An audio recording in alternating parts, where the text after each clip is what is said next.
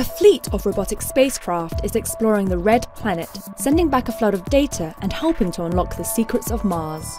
When NASA's MAVEN orbiter arrived in 2014, it became the first mission dedicated to observing the Mars upper atmosphere.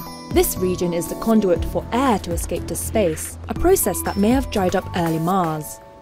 The most likely cause of this process is the solar wind, a stream of electrically charged particles blowing from the sun. When the solar wind reaches Mars, it interacts directly with the upper atmosphere, piling up ahead of the planet in a bow shock.